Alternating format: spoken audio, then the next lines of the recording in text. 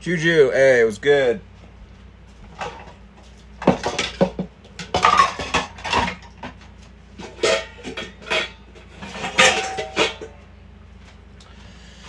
All right.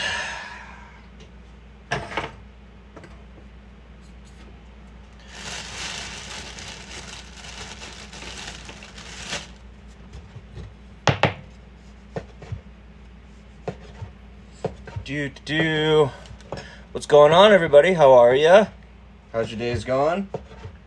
Hope this is a nice, easy going Friday for you guys.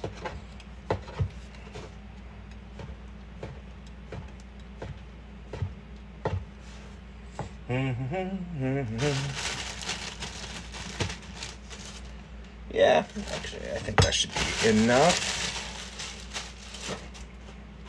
Turn the rest of those into breadcrumbs later.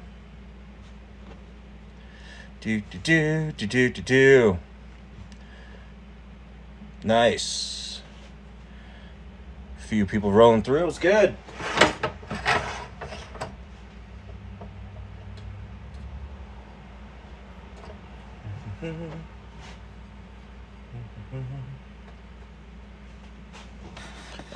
I gotta change that mirror. There we go. Whoop.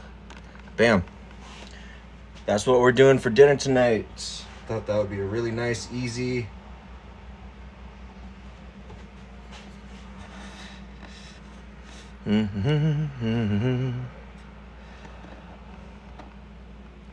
Right on.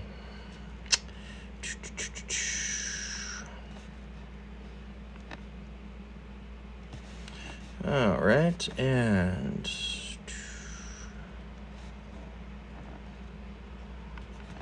gonna give that a quick share.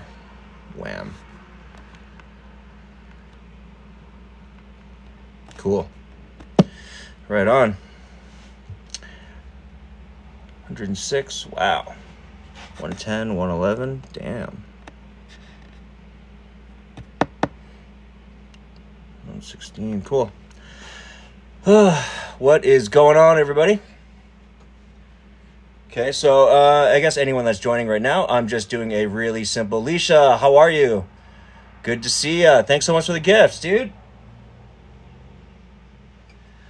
How's your day going? Right on. Wow. Hey, thanks so much for the roses.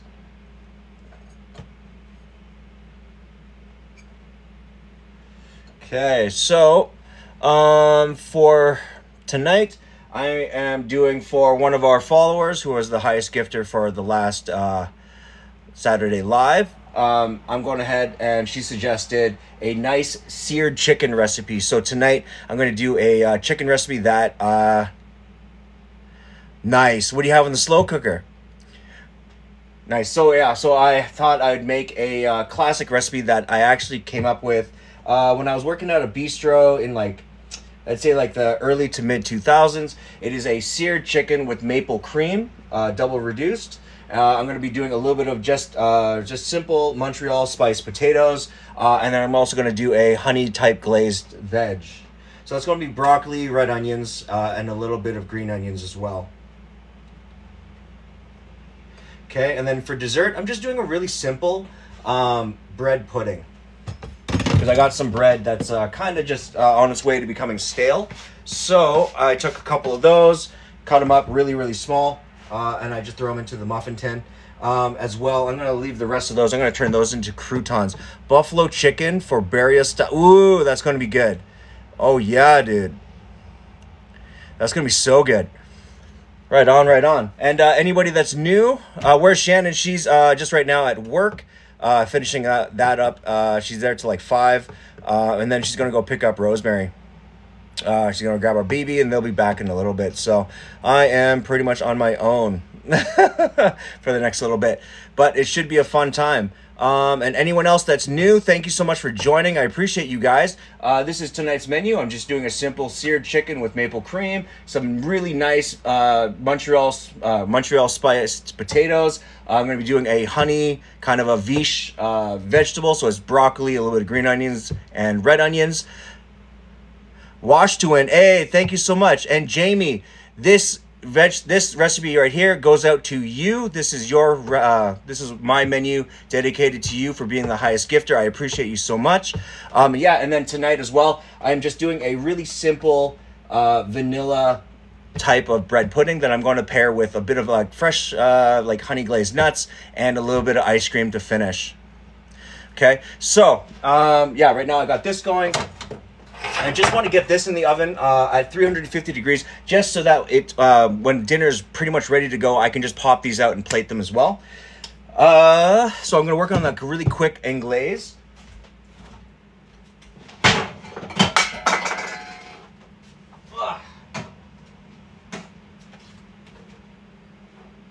Okay, so with the anglaise, I really want it to be like really rich and really decadent.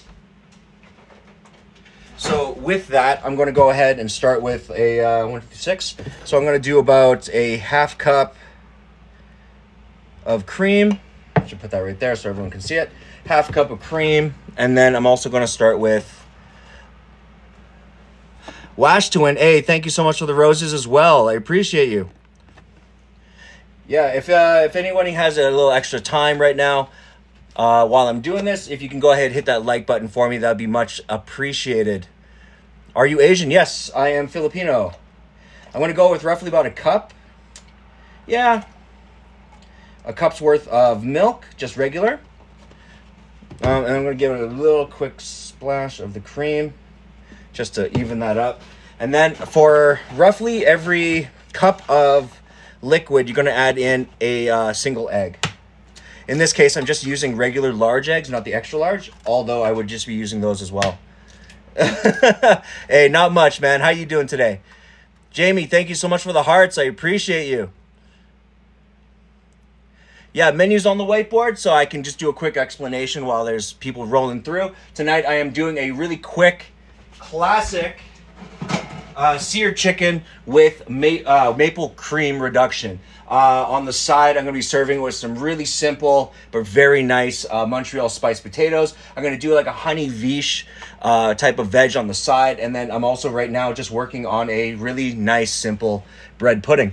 Okay, so then I have my cream, I got my milk, I got my eggs, and I'm going to hit it with a splash of some vanilla extract. This isn't real vanilla, I know, but it's also, again, it's economical, it's easy and cheap to get. But with every hit of vanilla, what I like to do is also hit it with just a little touch of the rum extract as well. What this is going to do is it's going to, I actually have an open one, I think. What this is going to do is it's going to help embolden the flavor just a touch and give it a little bit more roundedness when it comes to the vanilla flavor. Kaz, thank you so much. I appreciate you. And thank you so much for joining. How are you today? Okay, so I'm just going to go ahead and... Where is it? There we are. Just going to go ahead and give this just a quick mix and pour over the bread pudding. So the secret to doing a really good bread pudding, generally speaking, is to, when you put your liquid in, just go ahead and do it in like sections. You don't want to do it all at once. Do I deliver? I mean, if you live in Calgary, you know, you can just come over and we can have some dinner together. As I always say, doors open, we got food on the table. So I'm just going to give this a quick mix. You'll notice with an anglaise as well that automatically the eggs really help thicken the liquid, which is really awesome because at the end of the day, you don't want like the thinnest liquid. You actually want it to be more like an eggnog kind of consistency. And again, also, if it's too thin, just add in a single extra egg, and that'll add the fat content that's really necessary to creating a really good anglaise, okay? And in this case, what I'm trying to do here is I'm trying to just whip it so it's really airy on the way in, so it actually creates a good amount of volume so that when it sits, it doesn't, like, cook or bake as, like, a lump, okay? I'm going to just give that a quick rinse.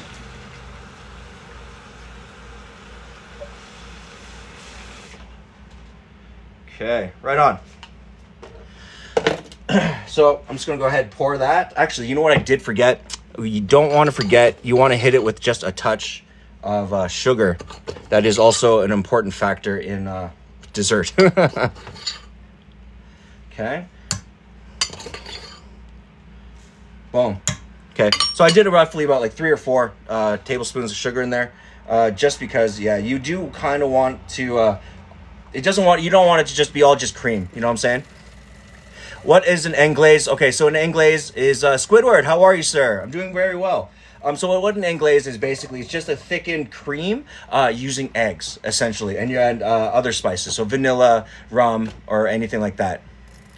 In this case, I'm actually going to finish it with like a cinnamon sugar, just because I do want to have more of like that vanilla flavoring, and then the kind of like a cinnamon sugar at the end to give it that churro kind of finish. Bridget, happy Friday. Thank you. How's your Friday going? I hope it was all really nice, easy finish to your week. Sorry, yeah, maple is a thing here. Since I grew up learning a lot of like French cuisine from Canadian French chefs, having maple in all of your food is kind of like a rite of passage when you do Canadian French culinary. So we'll see what happens here. So right now I got all that mixed in, a little bit of sugar, milk, cream, eggs. What I'm going to be doing actually is, do you ever post a menu before going live so we can cook with you? Yes, eventually I will be having cook with me events. So those will be more on like a Saturday event, not this Saturday, but probably in the next 2 or 3 Saturdays coming up. Because I'm just trying to think of a really easy, accessible, economic menu that pretty much everyone can do.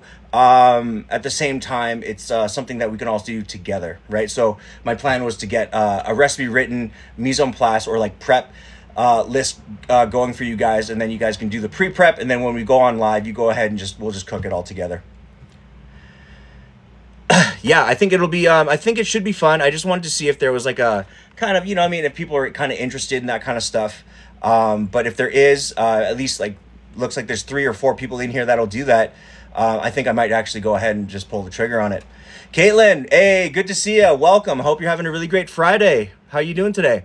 Yeah, so right now I'm just going to go ahead and just pour these cups in with the cream. Just fill it all the way up to the top, because it will absorb, just like croutons, they will absorb the majority of that liquid right away. And then what I'm going to do is I'm just going to go ahead and let these kind of sit for a second. Okay. Yeah, because essentially the best way when you're dealing with bread puddings is you kind of want to like oversaturate them right away and then just let them rest. Just let them completely absorb the liquid as well as the eggs and all that good stuff. No, so right now what's in the bread pudding mix? The bread pudding mix essentially is, hey, Iron Maiden, good to see you, bro. How are you today? Yes, so with the bread, it is not brioche, and Miss Worldwide, thank you so much for the like, or for the follow, I appreciate it. And Roots613, thank you for the follow as well. Okay, so to go back to it, the bread is essentially, I actually have these leftover burger buns that I made for, I made like burgers and like these chicken sandwiches as well for Shannon and Rosemary. So those are starting to just become a little bit stale. So I used like 3 or 4 of those, threw them into here. And the rest I'm actually just going to go ahead and repurpose for like breadcrumbs or croutons. I'm doing well, man. Thank you. And for the bread pudding mix, essentially the bread pudding mix is equal parts more or less of cream and milk. For every cup of milk, or every cup of liquid is 1 egg, as well as I hit it with a bit of the vanilla and rum extract to get some of that really gorgeous sweet cream, as well as savory flavors to go with the cream, and about 3 or 4 tablespoons of sugar. Brandy D, thank you so much for the follow. I appreciate it. And Trisha, I am from Calgary, Alberta, Canada. Where are you guys from? How is everybody today? Yeah. And again, this menu right here is dedicated to Jamie, one of our really awesome followers. She gave the most gifts on the last Saturday live. So again, if you guys want to see a complete menu written for you, and you give the suggestions, you get to dictate what menu we do on a Saturday. Today, I know I understand it's Friday, but I'm doing the Friday stream instead of a Saturday stream because it's my buddy's birthday tomorrow, so I won't be able to do the live. But again, if you guys donate today, the highest person that gives the most amount of gifts today will get their choice of menu that they get to see. Jetstream Sam, Pinoy from Edmonton. Oh, Right on, dude. Yo, I got all my family up there in Edmonton. It's mad Filipinos up there, dude. And Kelly, hey, welcome back. Good to see you. Coming from Nova Scotia. Right on, dude. Leisha, no worries. We will be here. Jamie, you're in Van? Hey, right on, dude. You want to know about this maple cream? Yep, in due time. In due time. Okay, so Jetstream Sam, thank you so much for the follow. Right on, guys. Yeah, and go ahead, keep hitting those likes for me, guys. It really helps me out in the algorithm. Gets me in front of eyes just like yourselves, people that are like-minded, want to talk about food, food culture, all that good stuff, okay? Yo, KG Campbell, thanks so much for the follow. Right on. Okay, so while this is resting, I have the oven preheated to 350, and in the back, I'm going to go ahead and I'm going to throw on these potatoes. All right. So I'm just going to go ahead and just start heating the water right now, and I'm going to pull out... Oh, just going to give these potatoes a quick wash because I'm going to keep the skin on.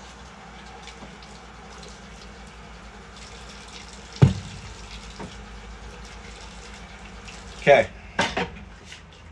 Right on. So these are generally known as baking potatoes. So now I usually wouldn't use baking potatoes really outside of anything using for like anything outside of French fries or anything like that. Home of the BlackBerry phone. Absinthe. Yes, ma'am. I am Canadian. Waiting on my cabbage rolls in the slow cooker. Ooh, those are going to be so fire. Yeah, dude. Okay, so...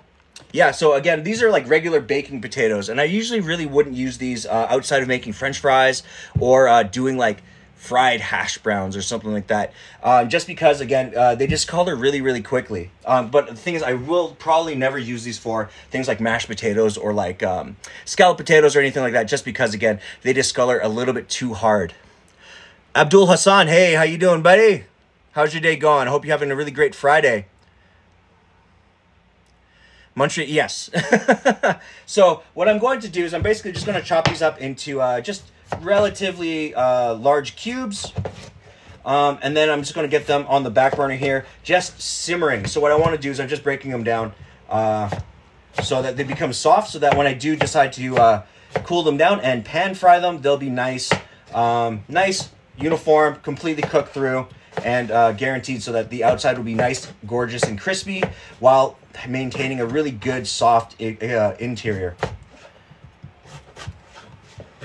You know what? Oh, also, the reason I also picked these up is that these are, for some reason, cheaper at the store than the, what do you call it? Even like the white potatoes and stuff like that. So, again, we just work with what we have and just try to do the best that we can. You know what I'm saying?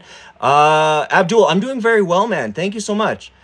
It's been a really good day. Weather's gorgeous. And today's menu sounds fire. Hey, thank you, man. I appreciate it. Again, this is a menu dedicated to one of our followers. She donated the most gifts on the last live. So again, that's something I'm doing for you guys. If you guys want to control a Saturday live and have a menu dedicated to you, go ahead, keep gifting. I appreciate you guys for doing it. If you can't, I also appreciate if you guys can hit the likes as much as humanly possible. Again, that helps me in the algorithm, keeps me in front of other people like yourselves, people that want to talk about food, food culture, all that good old stuff. All right. Choo ya. Hey, thanks so much for the follow. I appreciate it. Made these for breakfast. Hey, right on, dude.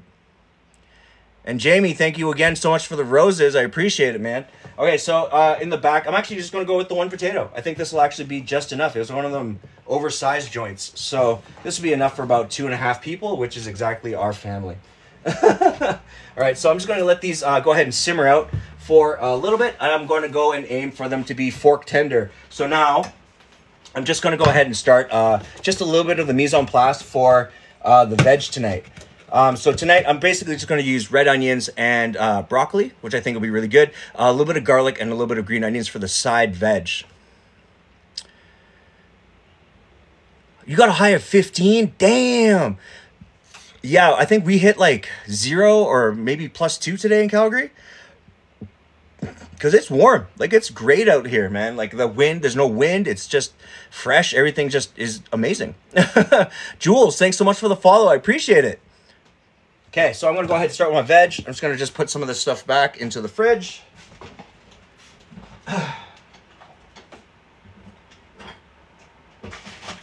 Boom. Okay, and eggs. Boom.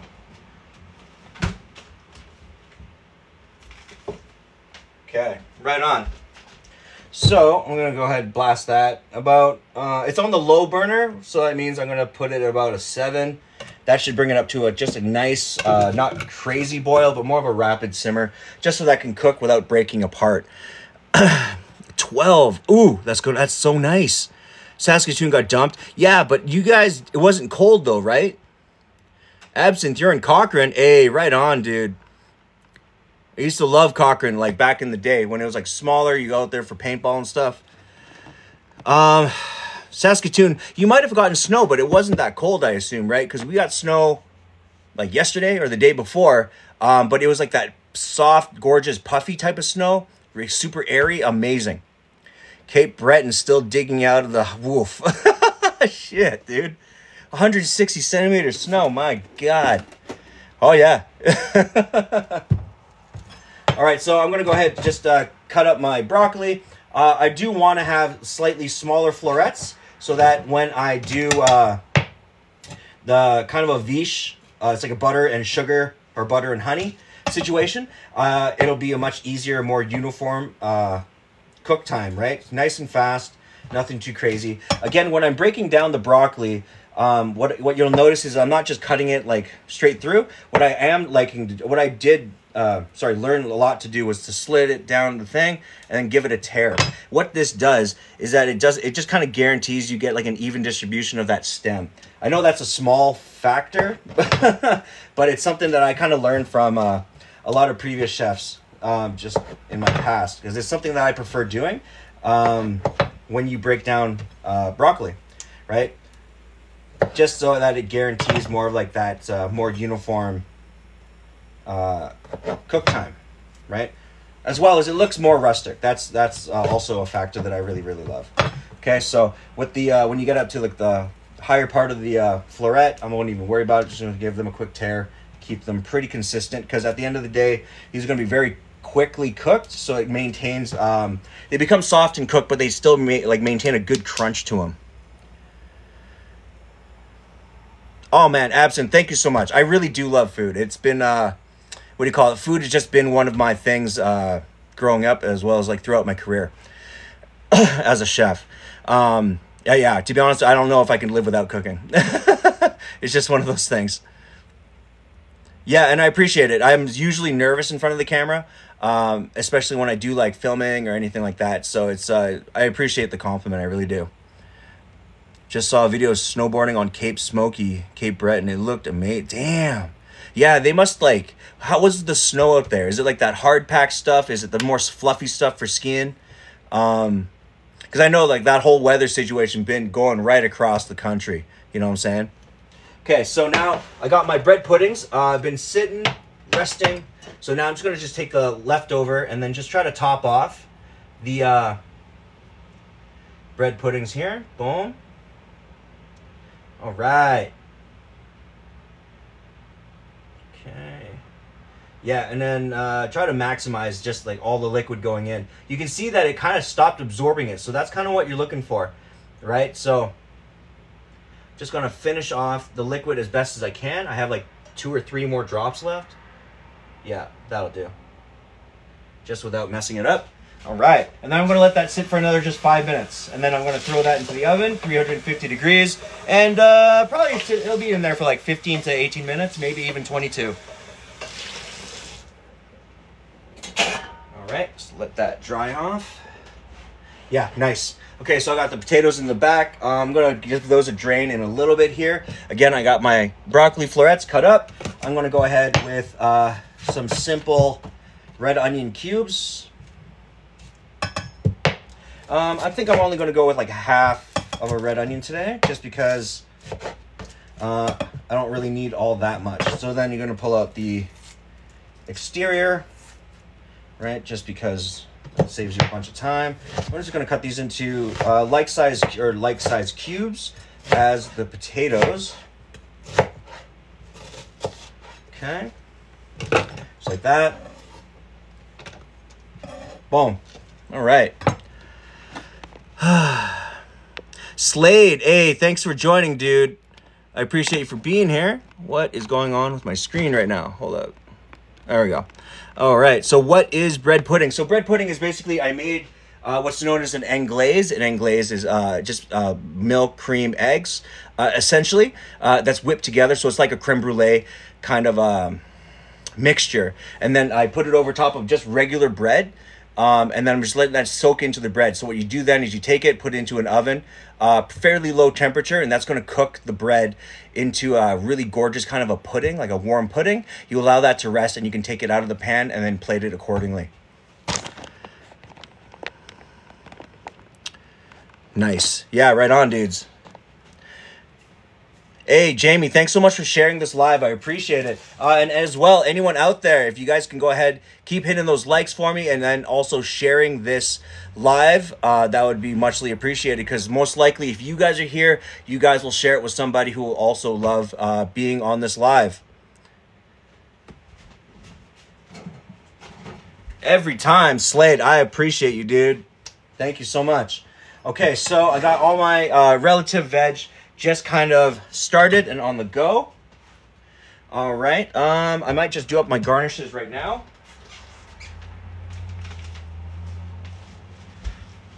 Okay, so I have some pre-washed green onions.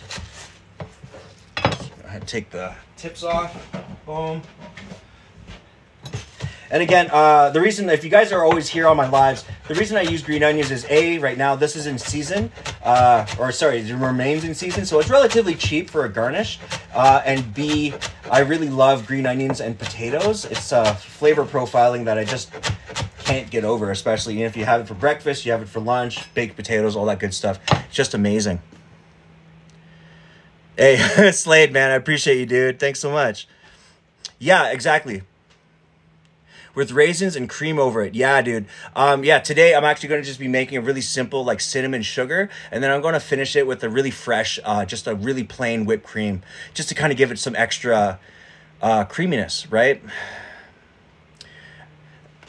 Yeah, dude. Kelly Turner. Love it. Hey, I appreciate it, man. Okay, so, yeah. So I'm just going to get these small garnishes just out of the way. And then I'm just going to do a quick whipped cream. So I have that on deck for when the bread pudding's all good to go. Actually, while I'm here, I gotta actually crush up a little bit of garlic for the vegetables.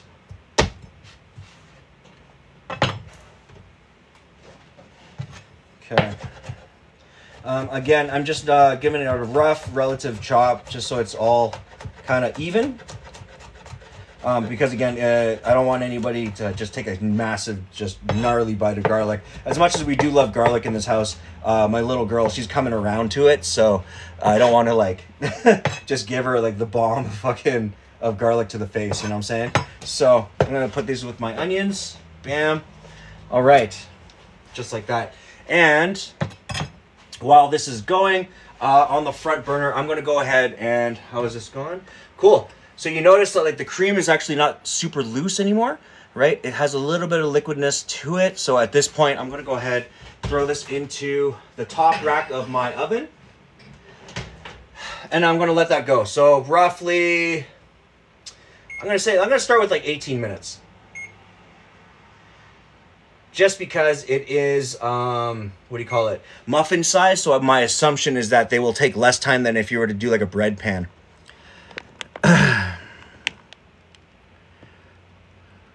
Yeah, it's one time you don't mind raisins. I mean, raisins are dope in specific things. That's for damn sure. Momo F girls, hey, thanks so much for the follow. And Ian, thanks so much for the follow. I appreciate it. Okay, so Montreal potatoes are essentially just like what Calgarians call seasoned potatoes. I use primarily Montreal steak spice for pretty much everything. Steaks, potatoes, French fries, a lot of chicken dishes, pork. Oh, okay. yeah, so the Montreal potatoes is the cubed potatoes. I'm going to let them drain, sear them off in a pan till they're nice and crispy, and then I'm going to hit them with just some Montreal steak spice, maybe just a little bit of oil and butter, and a little bit of garlic powder. Boom. Super easy. And cherry tarts. Okay, so the cherry tarts, I was using a puff pastry. Right, you can go to the store, you can buy a pre-made frozen sheet of folded puff pastry, but the real trick behind that puff pastry is to allow it to come to room temperature so it's nice and soft, so that when you unfold it, it will have no breaks. If there is breaks, just dab your finger into a little bit of water, give it a quick squish, right, put it together, right, give it a squish till that seam goes away, just like pie crust, and then you can just go from there. Too, and you're not from Canada. Oh, where are you from? Oh, that's right. Yeah, potatoes like that are just, to me, just like steakhouse potatoes. Really seasoned, really crispy, and super fluffy on the inside. Those, to me, have always been like the pinnacle of potatoes that go with any type of meat. You know what I mean? It's just the stuff that I really love.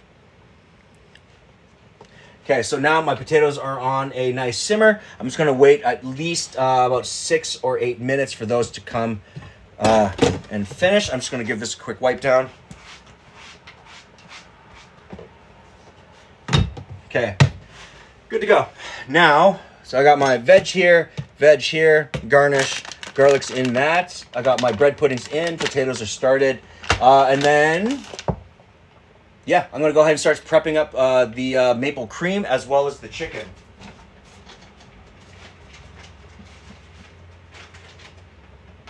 All right. So, maple cream. Let's get a just a small pan out. Do I have one of those?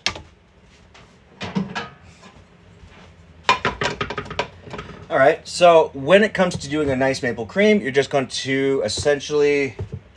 How do I want to start this? I'm going to start with just a little bit of my red onion. Yeah, I'm just going to go with, like, say, just enough that it kind of emulates the equivalency of, like, two shallots worth. And it's nice to have red onion and cream as well because it offsets this, like, kind of sweetness that can now be balanced out with that oniony flavor, which is more of like a savory note. So it's like the equivalent of adding bay leaf to something, per se. All right, so I'm just gonna go ahead and put that at about a 5 on the large burner. Do I have? There you are. Wow. Okay. So I'm going to go ahead with roughly about 2 tablespoons of butter, salted. Boom, just like that.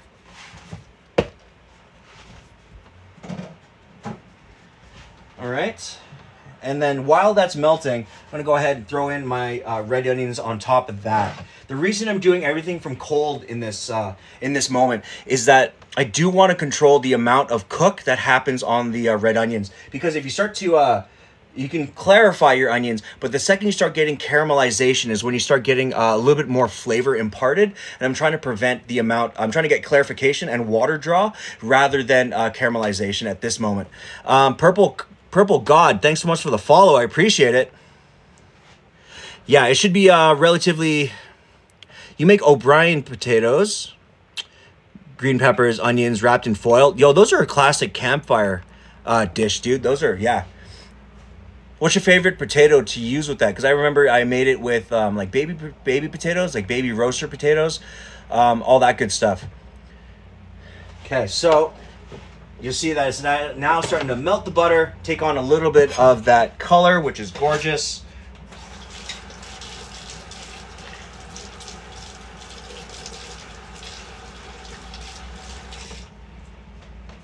All right.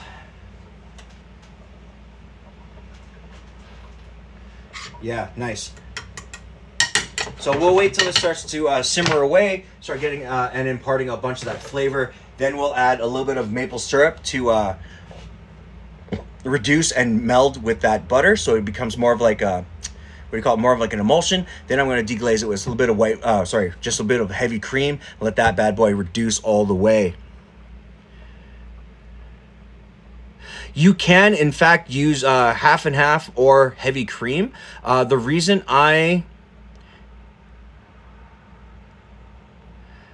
Oh, yeah, dude. Hey, Leisha, definitely, man. If you can, send me a picture. Tell me how it turned out.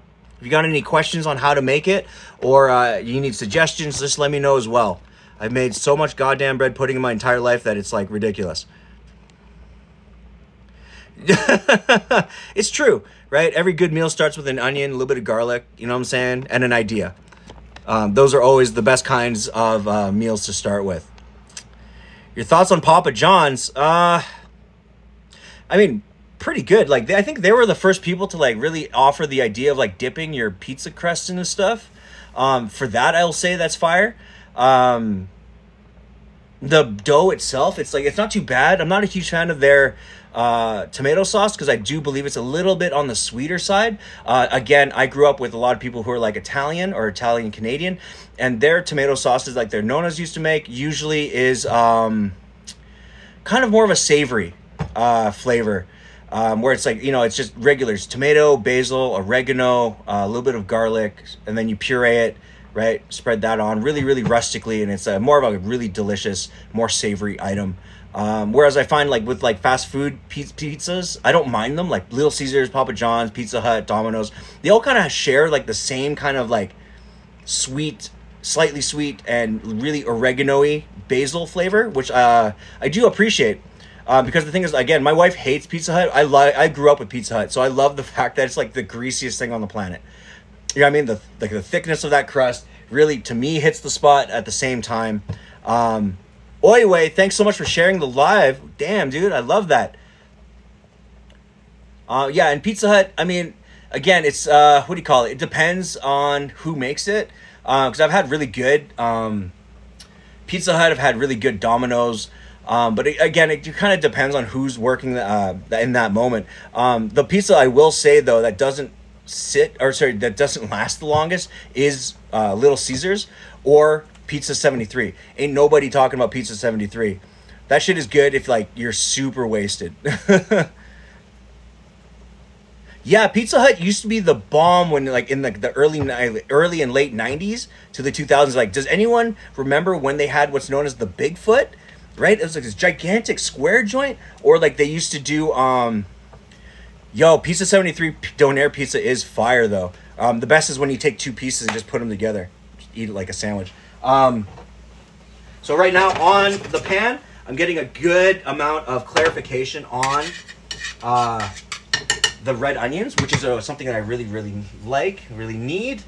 The potatoes are becoming, yep, they're almost to the point where they are completely fork tender. So I'm going to be pulling these guys off relatively quickly.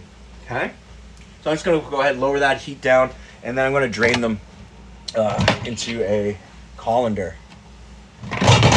There we go. All right. But it's awesome because butter and red onions is such like a, you can smell it. It's just fragrant. It has a good amount of, Don and Bella, thank you so much. I appreciate it. As always, you guys, welcome for joining. I appreciate you guys for being here. Yeah, trust me. It's not the same without Nanners being on live. I'll be real. Good Buddies Chinese food is the best. Where's that at? Because I love, again, like the thing that really gets me is like, it's not authentic, but Chinese takeout has got to be like my favorite thing on the planet. You know what I'm saying? It's your weekly cooking class? Hey, right on, dude. I appreciate you, though, for guys for being here. Oh, West Edmonton. Yo, hey, is Good Buddies Chinese food that place that used to sell, it was like all 125 items for like $15? Like you get two fucking containers of food? Was it that place? Because if I'm not mistaken, it was like they were in like the food court with the electric circus. I only have multigrain bread. Will that work? Yes, absolutely it will. Live above a Chinese takeout place? Oh, you're so lucky. Ooh. Oh man. Yeah, I used to back I'd say in the mid 2000s, I lived with this homie down in Kensington here in the city. And Yo, what do you do with bacon grease? You put it into a container. Like grab like a 1 liter when it's cooled down, like it's liquidy, but it's cold.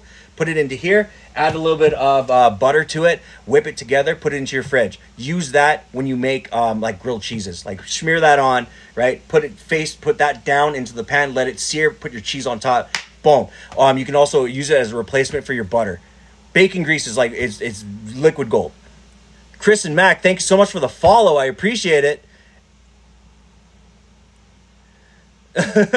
Schmear. You know what I'm saying? Yeah. All right, so good. So I'm starting to take on just a slight bit of clarification, and I'm now starting to get a little bit of color, so I'm going to prevent that and just add in a little bit of cream right now. Okay. Nice. Okay, so that cream, I'm just going to add a small pinch of green onions to it as well. Bring up that extra bit of flavor. Okay. And then, while that's reducing, on the first portion of the reduction, I'm going to go ahead. Yes, if your muffin pan is not non-stick, right? Because I also say, like, if you're going to use non-stick pans, just give it, like, use pan spray, give that a hit.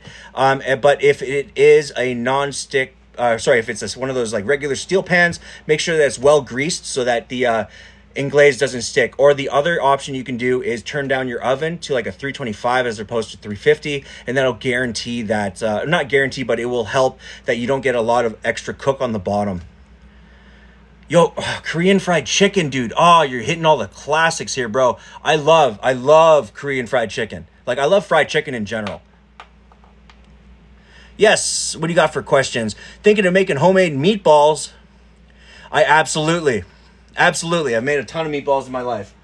What kind of meatballs are you looking for? What are you making them out of? Are you doing pork? Are you doing beef? You doing chorizo? What are you saying? In my opinion, I love a meatball that's made with both beef and chorizo. That's one of my favorite things on the planet. You add in your oregano, a little bit of basil. You add in a little bit of extra chilies to kind of give it a little bit extra life. Okay, I'm going to go ahead and I'm going to drain out my potatoes because now they're starting to become nice and plump, starting to slightly split from their skins, and that's at the point where you know that when you fry them up, they'll be nice and crispy. Nothing non-stick in my house because I have a pair. Yeah, so then if that's the case, go ahead and if you got pan spray, just go ahead, give your non-sticks a good, your regular steel stuff a good spraying. If you don't have spray, go ahead, use a little bit of canola or vegetable oil. Make sure that the top, bottom, sides, even the outside, like the exterior part of the cup is actually completely covered, right, with a bit of oil, just to guarantee that if there is any overflow, that it won't stick to it, right? If it does stick, it's still bread pudding. You're still good. You know what I'm saying? Just take a small paring knife, wait till it's cool, right? Give it a small workaround, very slowly, very gingerly, and then try to lift it from the thing as is. Kiki Thick Affiliate, hey, thanks so much for the follow. I appreciate you for being here. Made pasta with guanciale. Oh, that's good. Oh, yeah, dude, that is fire. What do you store your bacon grease in? To be honest, you can pretty much use anything as long as it's been sterilized or it's sanitary, like it's brand new. So again, if anyone knows the channel, I really advocate for using 1 liter containers in any professional kitchen or industrial kitchen. You'll always see us eating out of these, drinking out of these, taking food home in these, etc., etc. Right, so that to me is important. But you can also, if you save like jam jars, if you save any glass jar, that'll work for you as well. And I don't see a problem with doing any of those things.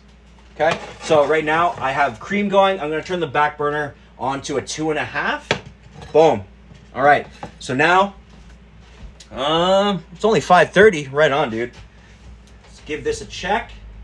I'm sitting at 2 minutes. Oh yeah, those are starting to really puff up. Again, the bread puddings do puff up in a good sense, but then once you let them rest, they should just now sink without going deflated. They should just rise and then sink flat, and that is the best way to go. Take out soup and yes, absolutely. Kiki Thick fam, welcome back. Thanks again for the follow. I appreciate it. And thanks for the heart. Oh man, thank you so much. I appreciate you.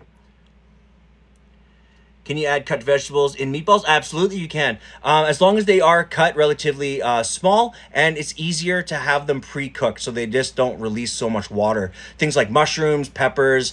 You can also do zucchini. I've seen some of the best things that you can also add to your meatballs is adding beans. Like things like crushed chickpeas, things like crushed kidney beans, legumes of any sort, as well as what those little guys, those little... I can't remember what they're called, but like little lentils, little green lentil joints, right? Smash that into your meat as well. It adds a boost of protein and flavor as well to the party. Pasta, broccolini pesto pasta is also, yeah. I don't, you know, anyone that knows me knows that I love me some charred broccolini, and I love pesto. It's like one of my favorite things as well. That's your live stream account? Hey, I appreciate you for being here then. Yeah, thank you so much for joining. What, Cruz, what am I cooking up? Oh yeah, absolutely. Cut up your onions, but make sure you give them a saute, because anything you can do to add flavor, build that really good flavor profile before adding it into your meat, your raw meat, is highly beneficial. So Cruz, right now, dedicated to one of my lovely followers for the amount of gifts that she gave on last Saturday's. This goes out to Jamie SS80. If you look at the whiteboard here, like she just mentioned, we are doing, dedicated to her, a gorgeous seared chicken with maple cream. Maple cream I have reducing slowly on the back burner right here. We are doing a nice Montreal potato. It's basically just simmered potatoes that have been allowed to boil, soften. I'm going to let them rest. Then I'm going to be hitting them in a pan, a little bit of oil, a little bit of butter, and Montreal steak spice seasoning. I'm doing a honey veg viche kind of veg. So it's just sweet honey, a little bit of garlic salt, toss, and that's going to be the side veg. So that's broccoli, that's garlic, and that's red onions. And in the oven right now, coming out, I have some bread pudding in there. So what I'm going to do is I'm actually going to go ahead and put that in for another additional just 5 more minutes, just because it does not have the color, the level of color that I really prefer to see. Do I like cilantro? I do, but cilantro is only really good in specific things. You cannot be using it for everything. Lynn, hey, welcome. Good to see ya. How's your day been? I hope it was a really good, easy Friday. Hey, David, thank you so much. I really appreciate you guys for joining today too. You guys are a great audience and really interactive. It's something I really appreciate. As well, speaking of that, if you guys can you please go ahead, hit those like buttons for me. Sorry, I am actually working on a cookbook, 100%. If you guys can go ahead, hit that like button for me. Again, it helps me in the algorithm, stay in front of eyes just like yourselves, gets me in front of people that just love talking about food, food culture, recipes, restaurant culture, chef life, chef culture, all that good stuff, okay? Yeah, and if you guys can keep hitting that as well, if you guys can share this live while it's on the go, I'd love it dearly, because again, if you guys are here, most likely you're going to share it with somebody who will also want to be here as well. A seafood boil, not too often, but I have had it. The thing is about having a seafood boil here in Calgary is that we're a landlocked city, and getting like seafood that's relatively like high in volume but cheap is like hard. It's expensive. So we try to limit those kind of days like we try to limit that. But I'll be real, one of the best seafood boils I think I've ever had, me and my wife were in Seattle. There's a place off of Pike's Place called the Crab Pot. Leisha, thank you so much for the fire. I appreciate you for doing that. Yeah, but there's a place called the Crab Pot, and like they just take that shit and just throw it onto your table and you just eat with your hand. Oh man, so fire. Mindful, not mindless eating. Absolutely. Because again, I used to deal with my depression with eating. And I used to call it like eating my problems. And my thing is, it's nourishment for the heart and soul, not just for your body, right? So in this kind of channel and all that stuff, we always try to advocate for eating food that you love, as well as something that you can just guarantee that you're going to love in the long term. Does my wife respect my cooking? Absolutely she does. Or at least I think she does. Right on, guys. Yeah. Entire life until 4 years. Hey, yeah. You know what I'm saying? Oi, wait. Thanks so much for sharing the live. Hey, right on, dude. I appreciate you. My wife doesn't enjoy cooking as much as she enjoys baking. That is the trade-off we have in the house. I do all the cooking, whereas she's like on top, because I'm not a good baker, right? So like she takes care of all the good stuff, like the breads, the cookies. Like we spent, oh man, we go through these like mad ADHD like moments where like, okay, I got a minute 50. We go through like moments where like we actually mastered, how to do like the French macaron in the best way. Like it's guaranteed every single time. I think that might be a recipe we might put out eventually, but it is one of those videos that's it's like super lengthy, but once you know the method, it is fire. It's guaranteed. You can find pictures of that on my Instagram page. One more question for meatballs.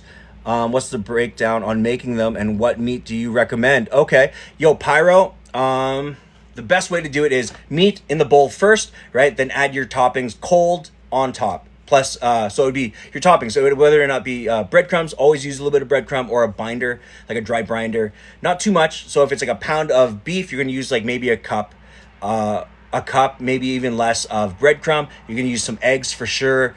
You're going to add in just your extra spices. So any of your seasonings, any of your like salt, pepper, all that stuff, you're going to add in and...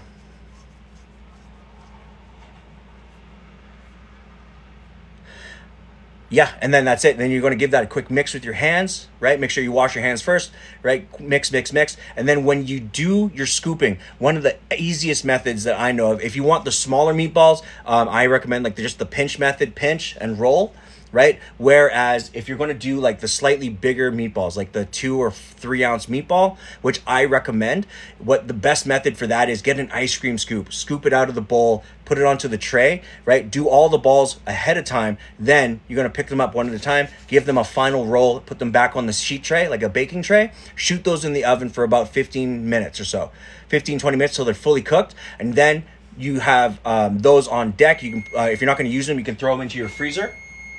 Or you can use them right away. Let them rest for a couple minutes. Then in a pan, you're going to sear them. Boom. Add your tomato sauce to that. Add your pasta. Give that a quick toss. Lovely. And do you know the Arzadons out there? I don't believe I do. To be honest with you, though, I don't know a lot of people's last names, if that is their last name. Sent Team Bracelet. Team Bracelet, damn, thanks so much for that. I appreciate it. Oh, because I play guitar. I usually will paint both my hands, but like I love, I'll paint this one because it's my fretting hand. And then like this hand usually like just gets destroyed on my guitar strings. And I'm right now trying a new palm muting technique that just annihilates the paint.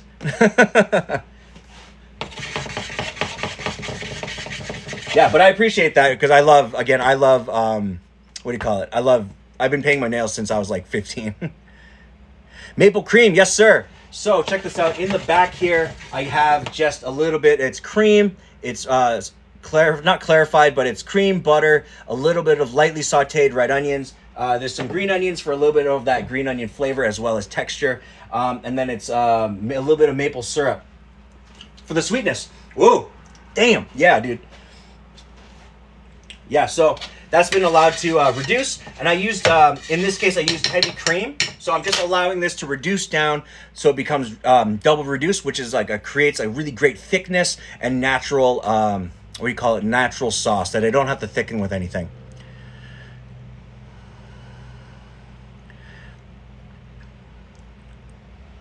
Nice, 47 years, good for you guys though, congratulations. Yeah, dude, if you guys get a chance, if you ever get a chance, Rico, go ahead. The best way to do it is a little bit of butter in a pan, saute whatever vegetables or whatever kind of savory spiced ingredient that you're going to use. So your garlic, your red onion, your shallots, anything like that. Saute it very, very lightly so you don't take on too much of the color. You just get an extraction of liquid. right? Then you're gonna deglaze with a little bit of, you can use wine, you can use rum, you can use vodka, or you don't have to use any at all, which I didn't today. Just hit it with your cream, let that reduce, right? Become to like a really soft simmer. I added in a hit of my maple syrup and then brought the heat down. So now it's just sitting at like on the small burner, sitting at a 2.5. Really, really gorgeous. Yo, Pyro, absolutely, man. That's what I'm here for. Kiki, it's strictly because like I don't feel my hands anymore. I've been in the game 25 years. Like I can almost reach into an oven and just pull stuff out. Speaking of that, oh yeah, dude, nice. Hi, honey. How's your day? You had a good day? Yeah. Okay, good. So I got my bread pudding out here. So now it's taken on a good amount of puff, as you can see, but this is not completely done. So what I'm gonna do is I'm gonna put it on the middle rack and raise the temperature in the oven from 350 to 400. I'm gonna leave it like that for approximately another 5 or 6 minutes. And the reason that I'm gonna do that is because as much as it is souffled, I do want to get a very finalized crust on the very top. Okay, yes, Sar, I am just currently mostly waiting on the bread pudding to become finished. And now I'm actually going to be working on the chicken, getting that seared, put into the oven. And then I'm going to start my potatoes. And we're pretty much on the home stretch.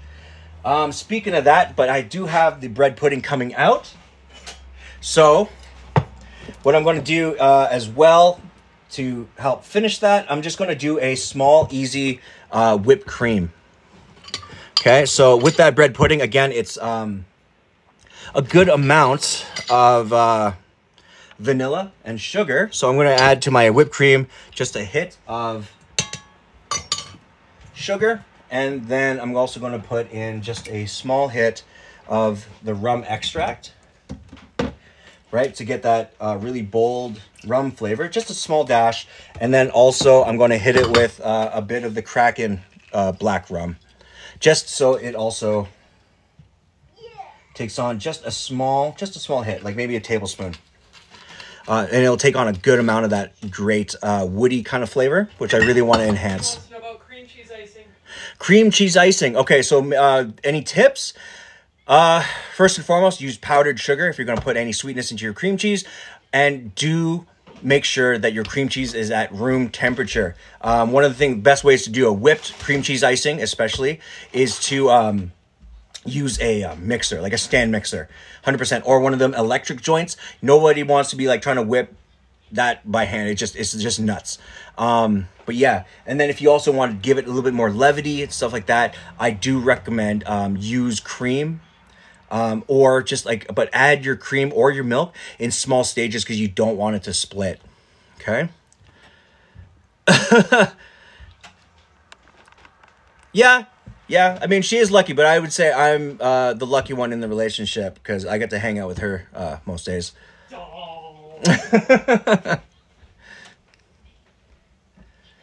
Yeah, but she does the baking. That is so damn true. All right, so in the back, I got this wicked reduction. Like you can see it, cover the sides, right? Really thick, gorgeous. Yeah, and it's taking on like a good maple and red onion flavor. If you guys haven't tried that, it is one of the most amazing kind of savory flavor profiles that I just can't get over. Okay, so I'm gonna let this bad boy just rest, do its thing right here.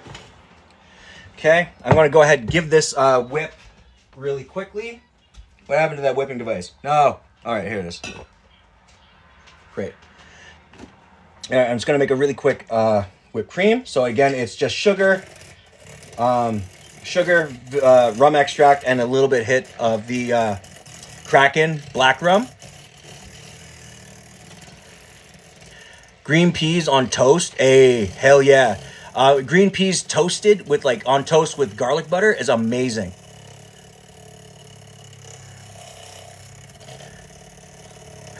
Cheek crease. Cheem crease.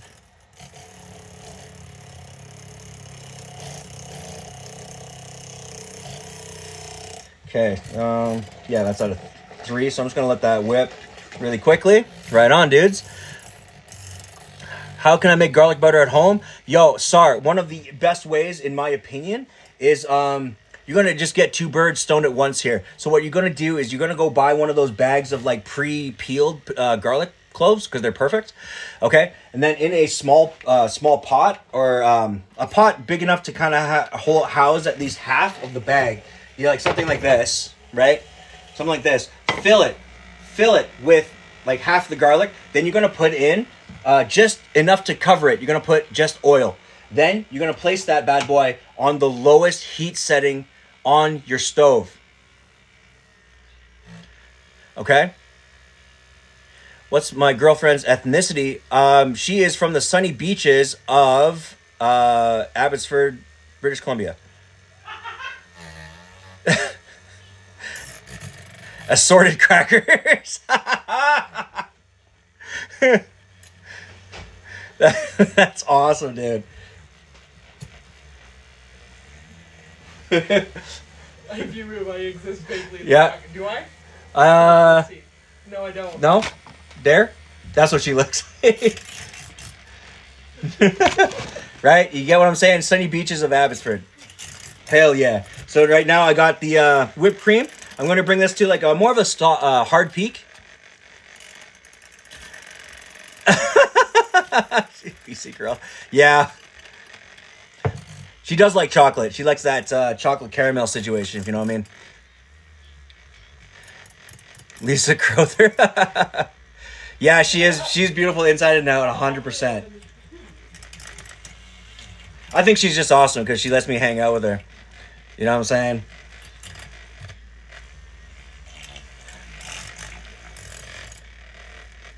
All right, so then I got a nice, relatively hard peak whipped cream going. All right, and I'm looking at 10 seconds on my bread pudding, so that will allow me to let the bread pudding rest. Yeah, nice hard, nice and stiff. Cool. I'm gonna let that do its thing. Give this a quick rinse.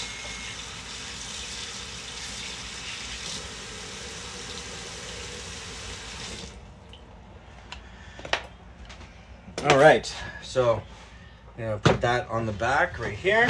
Boom. Just move this to the sink. Okay, I'm gonna pull out the bread puddings. So at this point, they should already have, yeah, there you go. That's what I'm talking about, right? So they did puff, which is awesome, but that's the kind of color. Just a little bit of that crispy exterior. While these rest, these will actually deflate back into the muffin pans as is. And then that will be awesome to be able to just kind of peel out of the muffin tins, right? Put onto a plate, a little bit of the whipped cream, and a little bit of maple syrup or something to kind of just help finish it with that cinnamon sugar.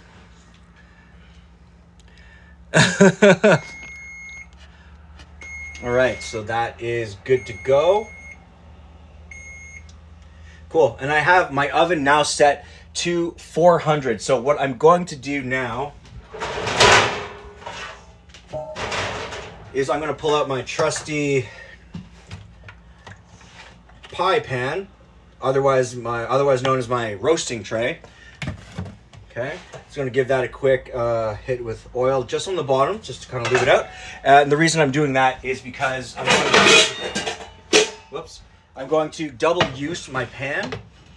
See, you can see in the back that it now is completely deflated, right? But you can see that it actually is really easy to peel off of the sides. Even if it doesn't peel nicely, what I'm going to end up doing anyways is giving it a scoop. I'm going to put it into a parfait cup, and then I'm going to just do it in layers where because really all I want is the component of the bread pudding.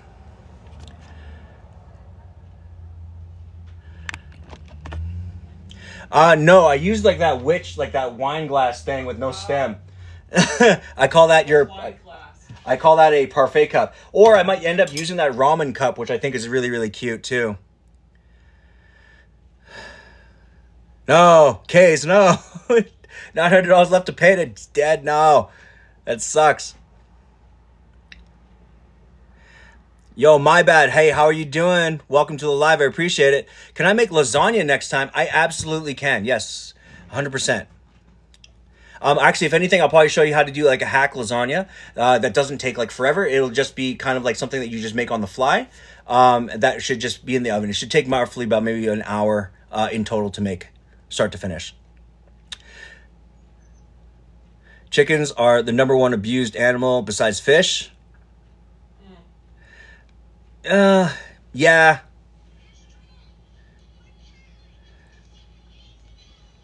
My bad. How are you this evening? How's everything? Case, thanks so much for the fire. I appreciate it. Can I make mashed potatoes next time? Absolutely, I can. I haven't done mashed potatoes yet. Mags Lit, thanks so much for the follow. I appreciate you guys. Yo, if you guys can help me out, keep hitting that follow button for me. That would be muchly appreciated. Okay, so here, what I'm going to be doing is I'm going to start my chicken breasts. And again, when it comes to doing chicken breasts, because we have this gorgeous sauce in the back, I don't want to cover it up too much with anything extra. So with it, what I'm going to be doing is in the pan, I'm actually just going to try to encourage more of a sear that really develops a good, good crust initially. So when it comes to doing the chicken breast, what I'm really going to be doing is, damn, these even have the filet on them? Kick ass. Hell yeah. Okay, so I'm going to leave them as is, whole. Okay. You could, if you don't have a lot of time, or you're cooking chicken breast, with limited time, all that stuff, you could also go ahead and butterfly it, which is also a great method for searing. It does make a bigger breast, so instead of going from here, it actually butterflies open to like that, which gives you a more circumference. But yo, mashed potatoes and lasagna is like nap time city. That like if you want to eat that at like 3 p.m. and then wake up like the next day, that's like the meal. That's the meal, 100%. Hey, Kays, thanks so much, man. I appreciate it. And thank you for being here, man. You guys interacting is like so, it's just mind-blowing that people are like super into this. And I do it for, trying to help people out. And I love that people love food. Yeah, man, just trying to have a really good time.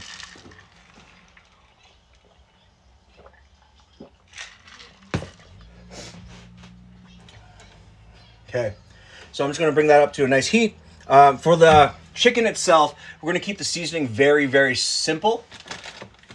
All right, so in this case, I'm actually, because I'm out of salt, I'm just going to substitute a little bit of garlic salt. But I'm going to put the garlic salt on the base. Like that, right? And the reason being is because what I'm trying to do is I'm trying to get mostly a crust on the top part of the breast first.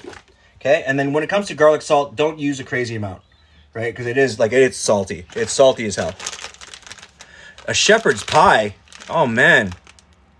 To be honest with you, no. I love all foods. I love it 100%. As well, if anyone knows me as a French chef, oh, thanks, Kelly. I really appreciate you, man. If anyone knows me as a French chef, I'm one of those people that is also a nose-to-tail kind of person because, again, I believe in no waste as much as humanly possible. Ooh, what's good, man? So if you take a look at my board right here, dedicated to one of our lovely followers, she suggested that we do a roasted or a seared chicken dish today. So my idea was to do a seared chicken with a beautiful maple cream, which I have nicely reduced in the back right here. With that, I'm going to be doing a little bit of pan-seared Montreal spiced potatoes. I'm also going to be doing some nice sauteed honey veg, otherwise known as a vegetable viche. And on the back right here, I have a little bit of bread pudding that I'm going to be using as a base for a dessert. Yo, Sandro, I hope you have a good weekend too, man. How's your week been?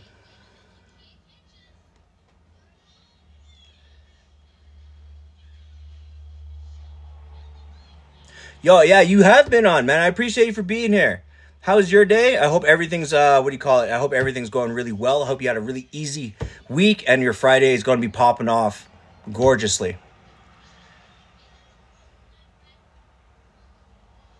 Right on, dude. Yeah, hell yeah. But again, remember when you're working with anything, just make sure always take your time. There's no rush. You know what I'm saying?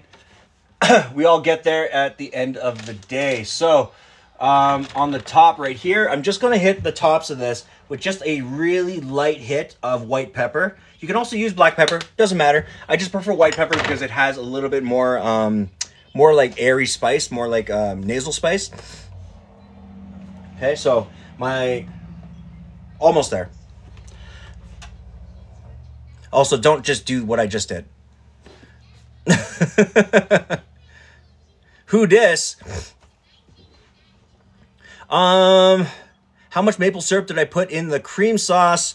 As much as you'd like. Right? I put like maybe I'm going to say realistically like 3 tablespoons, right? And Deborah, thank you so much for the follow. And the reason I said like 3 tablespoons is because that's not like more than the cream I put in, right? You want to have like say like if there's a cup of cream, you want like a 1/10 or like 1/5 of that to be maple syrup, because that maple syrup will, once it's reduced, will help thicken the cream. Okay, and my bad, what am I making tonight? On the board right now, again, dedicated to one of our lovely followers for the amount of gifts that she gave on last Saturday's stream. She suggested we're going to do a seared chicken, so I decided to do a seared chicken with a maple cream reduction. I'm going to be doing a Montreal Spiced Potatoes to go on the side of that, as well a honey veg viche. And in the back here, I have some nice bread pudding as a base for a dessert. Nice. So now I'm starting to get a little bit of that heat. Let's go ahead. Yeah. Nice. Again, I'm using like a non-stick pan in both instances here, because the reason I wanted to sear the chicken in here is primarily because I want to maintain a lot of the extra flavor profilings that's going to come off the chicken when I move it from here to here and finish that in the oven, okay? And all that profiling, I'm going to add a little bit of butter, a little bit of oil. I'm going to throw my potatoes in here and start giving that a sear. Okay, so I'm just going to go ahead and give my board just a quick rinse.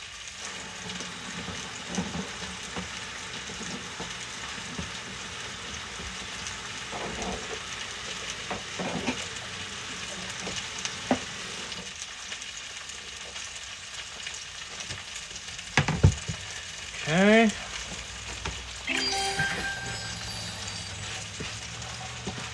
And again, when you have your chicken on in the pan on medium, just go ahead, let it sit on the non-stick pan. You don't have to move it as much, because every time you move it, you're going to be pulling off a bunch of that caramelization into the pan. You want to maintain that constant heat on the skin. So that just kind of helps guarantee that you get a good firm crust in one go. Okay? So as good as it is to make sure that your food isn't touching or sticking in a non-stick pan, it is perfectly fine to just let it go ahead. Because as long as if you give it a jiggle and it does move, it will be just fine. Okay, off topic. Your cast iron pan rusted. It is fixable, yeah. To be honest with you, I don't know how to fix it necessarily, but I do know that it is fixable. If you go on YouTube, I highly recommend look up restoring cast iron pan. How do you reseason? Okay, so the best way, in my opinion, to reseason any pan is to bring it up. Put oil, boom, right, into your pan. Add salt, rub that in, right. Mix it in until it's really, really good. And then you're going to just put it onto the heat, right? Add a little bit more oil, put it onto high heat, not the highest heat, but enough high heat that you get a good amount of smoke coming off of it. What this is going to do is it's going to let the, the pan to, its actual like frame to like loosen up and release all the excess in the pores, right? You're going to just let that go, empty out your dead oil, add in a little bit more oil, stir it around, give it a quick wipe, and just keep doing that until you're happy with the result. Because it's the same thing for woks. And then you can also know it's really well seasoned when you can crack an egg on it and it definitely slides around. If you need further clarification, though, I do again recommend the University of YouTube. Go on there, how to reseason a pan. There's a lot of guys that spend their lives learning how to do that kind of stuff. It's Lunar New Year today too. Yeah, dude. Hell yeah. Yo, Lunar New Year snacks are so fire. Leisha, thank you so much for the bracelets. I appreciate you for doing that. Yeah, there's some loud cars right now. Oh man, thanks for all the likes and the shares, guys. I appreciate you guys for doing that as well. Right on, right on. Okay, so yeah, so I'm starting to get a good amount of color. Started on these chicken breasts. Boom. Like that. Yeah, dude. And again, that white pepper scent is like totally in the air. You can smell it, but I didn't add enough that it just like completely blackens the top of the chickens. Right on. Okay, so in the meantime, I'm going to go ahead and get my bread pudding. Just kind of going to start trying to pull them out of the tray. And again, these are not really well greased. So what I'm going to do is I'm just going to cut them out, and then I'm just going to put them onto a plate, one or two, with a little bit of powdered sugar. I'm going to let them rest, let them come up to a nice cool temperature. Caitlin, thanks so much for the hand hearts. I appreciate you. Right on, dude. And happy Lunar New Year's to you as well, Katie. Thank you so much for being here. Well, I just don't have any pan spray. So, like I said, pan spray is probably the best type of, what do you call it, industrial lubricant you can use for any of your pans. Right, but in that case, though, I'm still going to try my best. Yeah, let's do it in one of these. Yeah. Yeah. Do.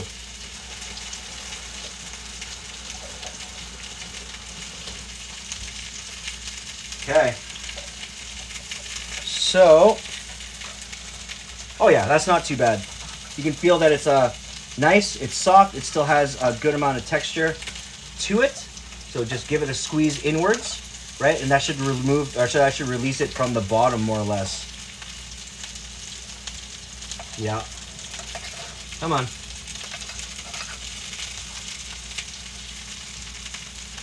Nice. And it should open up like a flower. Gorgeous. Yeah, so that end glaze really helped it still come around. And it's awesome because if you run your knife around the side, using either the sharp side or the dull side, you'll still feel it kind of like remove itself from the frame, which is dope. Yeah, hell yeah. Okay, so again, that's what it looks like, right? Not the prettiest thing in the world, but at the same time, it's still very warm, still very fragile. So, and in this case, what I'm going to do is I'm going to set it up in the bowl so it's more like a flower. Okay. Throw these guys over here. Okay, perfect. So now I'm starting to get a crust. Hey, right on. So again, medium heat, low and slow. Get this really nice, good browning on it. Then I'm going to go ahead and start cooking off the base.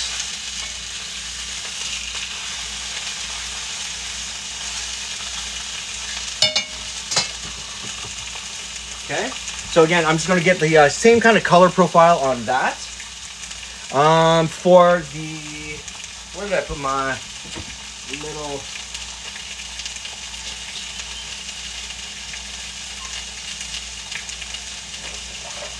yeah, this will do. So for cinnamon sugar, usually you'll use granulated sugar. In this case, I'm going to use just a little bit of the powdered sugar because I find it'll get a much better dispersion of the cinnamon. Okay, like that. And where did I put that cinnamon?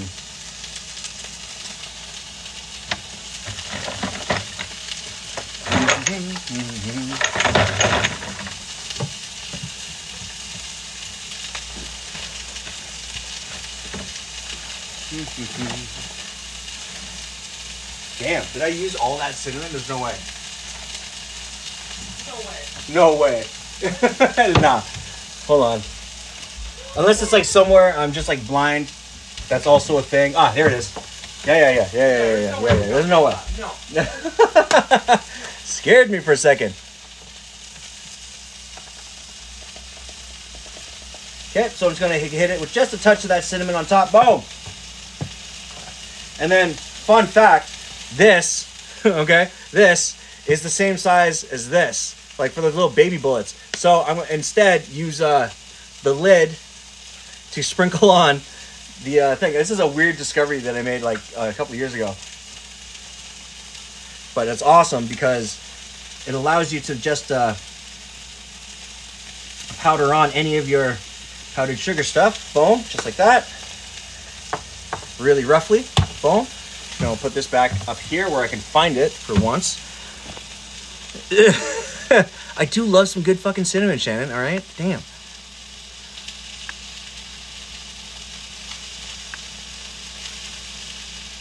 Kays, thank you so much for the cloud bread and the popcorn. And Sunflower, thank you so much for the follow. I appreciate you guys. And as usual, welcome to the live. I appreciate you all for being here. If you guys get a quick chance, go ahead, please hit that like button for me and share this live. Again, that kind of stuff helps me in the algorithm, keeps me in front of people like yourself, people who love food, who love talking about food, you know what I mean, who love talking about recipes, interacting, and asking chefs daily questions, you know what I'm saying? Who dis? Thank you so much for the follow. I appreciate you.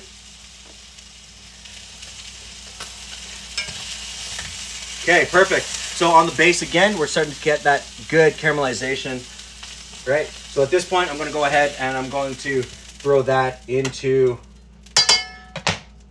my sheet pan, throw that in the oven, and I'm going to let that roast, okay? So on the back burner right here, I got my little bit of, what do you call it, bread pudding. Nice. I'm just going to let that sit, do its thing. On the back here, I got a little bit of that double reduced cream. It's now reduced, so I'm going to just go ahead and hit it with just a small 1 or 2 tablespoons of cream just to help loosen it up. I think she might have messed up. Say again? Leisha thinks she might have messed up. Leisha, what happened? What happened here? I added a sugar, nutmeg, and cinnamon crust on top of the bread pudding. Don't worry about that. The nutmeg might be a little bit overpowering, but remember, you can still cover that up with more sugar. Yeah, because again, if it's overpowering it, get another mixing bowl, more sugar, more cinnamon, mix, boom, right on top. No harm, no foul. If you can, also hit it with like some maple syrup or like some like butter pancake syrup. That'll cover up that hit of nutmeg as well. But if you give it a taste, see what it is. Brings light into any room. Hey, positivity. I appreciate you. Absolutely. We try to keep laughing and keeping the vibes up. Oh, it was cinnamon? Hey, she's in. She wins. Right on, dude. Yeah, dude. I got a sneaky nutmeg. Yeah, nutmeg is like such a gnarly flavor for like what it is. Okay, so in this pan, I had my chicken. I have that in the oven right now, but I'm going to maintain all that, all the fond on the bottom of the pan. Just like that. I'm just going to turn up, my air vents, just so it doesn't get too crazy in here.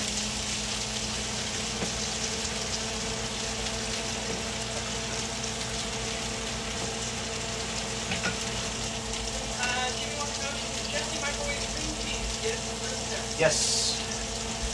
Yes, you can lightly warm up your cream cheese as long as you do it in small increments. Like do it in like 15, 20-second increments. Turn it in the microwave, turn it over on itself if it's a block, all that stuff. Sister June, thank you so much for the follow.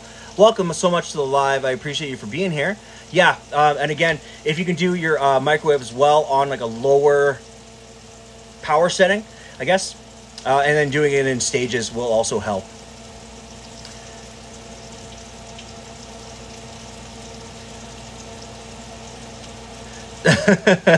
Cinnamon buns are fire, though. Ain't nobody needs to see our jar popcorn. Miami Melly, hey, thanks so much for the follow as well. Thank you so much, guys, for being here. Okay, so I'm just going, I have my cooled off potatoes. They're now just in the pan. I'm just trying to agitate them just so they just kind of guarantee that they won't stick.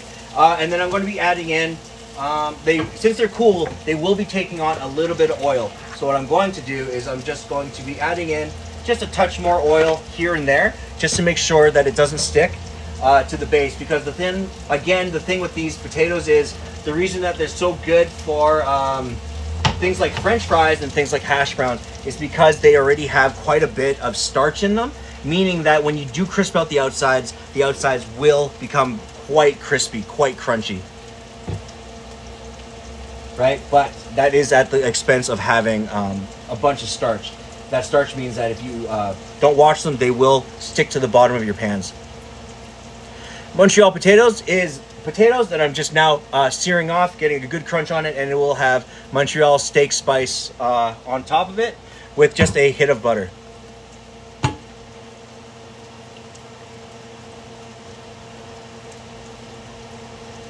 Yeah, actually, yo, Bridget, that's also a really good method. Hell yeah. Yeah, put it in warm water, not hot water, but leave it in the package. That will do the thing as well. Yeah, and Montreal steak spice is a classic. It's something that I've been personally, because again, I worked with a lot of guys that came out of the Montreal food scene.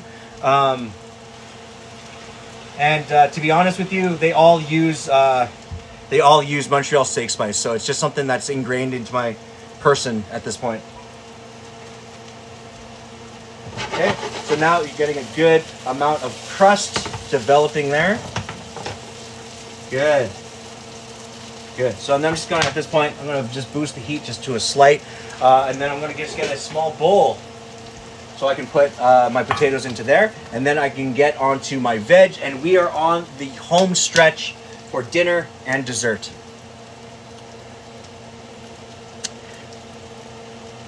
Yeah, it's true. It is so good. Yo, hey, even a Montreal steak spice on like eggs, dude, is amazing. Yeah, the steak spice as well. The Montreal steak is Montreal chicken steak is amazing spices as well. I mean, you can still snack on Doritos. Like, still, you're looking at like maybe 10 more minutes.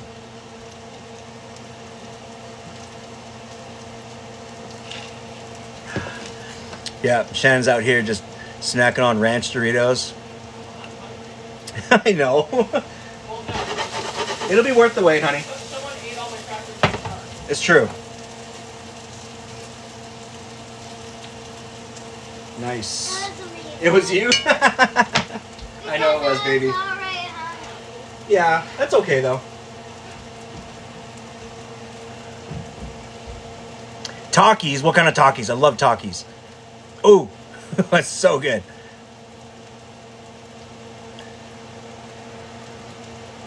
Yeah, Takis is the best if you get like, even if you have like Takis and like chamoy, like that Mexican hot sauce stuff. One of the best things you can also do with Takis is if you ever get a chance, make up, what do you call it? Do Takis, cut off the side, all right? And then make like taco beef, like throw that in there, then cover it with liquid cheese, some green onions, some sour cream, a little bit of extra hot sauce, and like eat it like wet nachos in a bag. So nuts. I don't make Mexican food all that often. If anything, I make more Tex-Mex. Because I love me a good taco night. I would say that if I was to say that my food was Mexican, or Mexican in any way, it would be more like Taco Bell adjacent. It's true. It's like pothead Mexican. Any good pork chop recipes? Absolutely. Actually, technically, this recipe, like this, what do you call it? This sauce is also amazing on pork, right? But the best thing you can do with pork.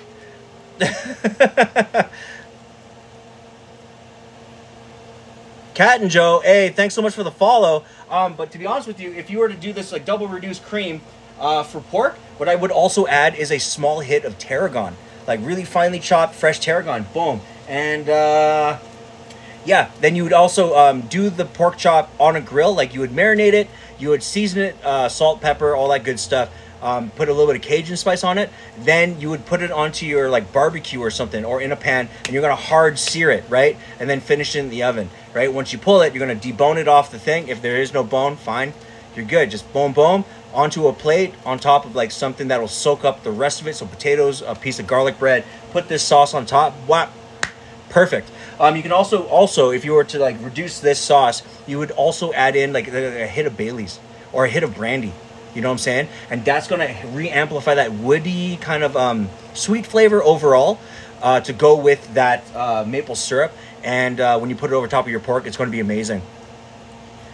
Megan, thanks so much for the follow. And Cree Style, thank you so much for the follow as well. I appreciate you guys for being here. Okay, so now the potatoes are starting to get this really great crisp. I'm going to go ahead and, oh yeah, so they're crispy.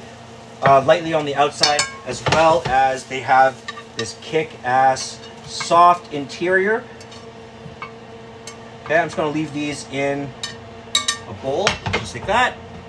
And we're going to go ahead and move on to our veg. So in this, I'm actually just going to turn it up quite high.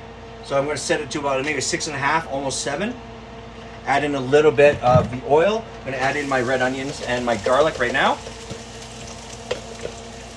Okay, and then with that, I'm going to follow with my broccoli. Okay, and as well, I'm going to hit this guy with maybe about 2 tablespoons worth of butter. So like a good nub of salted butter. Boom.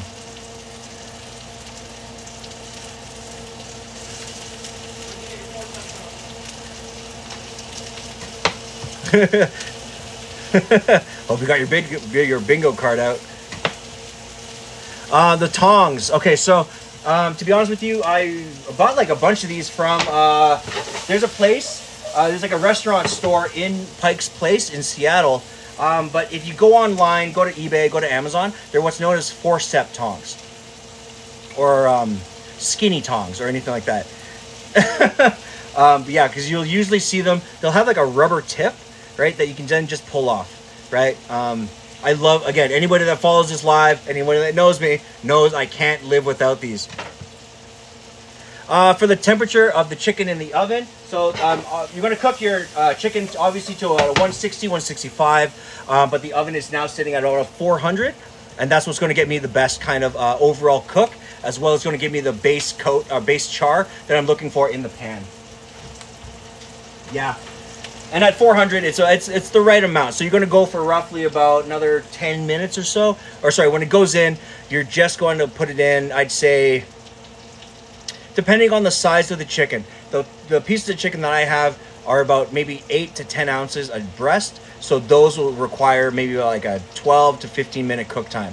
If you butterflied them, like boom, right, they'll require maybe about 8 to 10 minutes. It depends on how long you seared them in the pan as well. But of course, if you need to check, pull one out, and then on the thickest part. So if this was a chicken breast, where is it? Yeah. So if this was a chicken breast, obviously there's one part that's thinner that comes down to an angle, and there's a thicker part. Take a knife and then just give it a slice right across, and you can open it up to see the thickest part and see if it's completely cooked.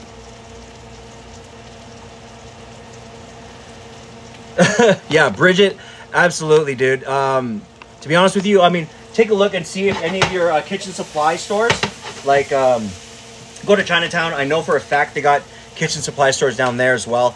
Yeah, just do a tour around, see what they got. What's awesome about doing a tour around for like kitchen supply stuff is that you always inherently walk away with like more stuff than you really need. But if you do go to a kitchen supply place, also remember, grab your 1 liters, right? It's like 25, 30 bucks for like 30, 40 of them. But you do got to buy your lids.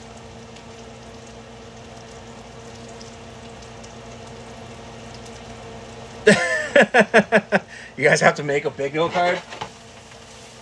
Okay, good. So now I'm taking on a good amount of color on my red onions, which is awesome. So I'm going to go ahead with the broccoli. Let's get those just kind of softening right now. Since they are small enough that in approximately 6 minutes, these will be pretty much good to go. So in this moment, I'm going to add in just another hit of butter. Okay. Boom. Let that do its thing.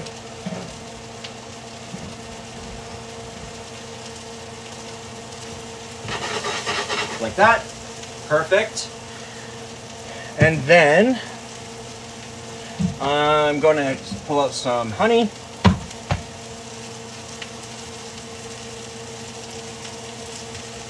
And let that do its thing for a quick sear. Yes, I am using salted butter. Yes, ma'am. I would use like non-salted butter if you really wanted to, but at the same time, we're good. You know what I'm saying? Schmear, chop with no looking. That's hilarious. All right, so I'm gonna give my chickens just a quick check. Yeah, looks like we're almost there. Right, again, you guys can see that by having your chicken facing up, right, you're getting that really gorgeous color, but on the base, you're getting this really nice, deep roast, which I'm pretty sure, I'm just gonna just give this a quick check. Yep, so I'd say 2 more minutes in the oven just to kind of help solidify the chicken itself. And then that is good to go. Right, give this a quick toss. Nice. So now we're getting to the point where like the broccoli tips are really becoming nice and soft, and the the stems are becoming really nice and cooked through, but they still are maintaining a good amount of crunch.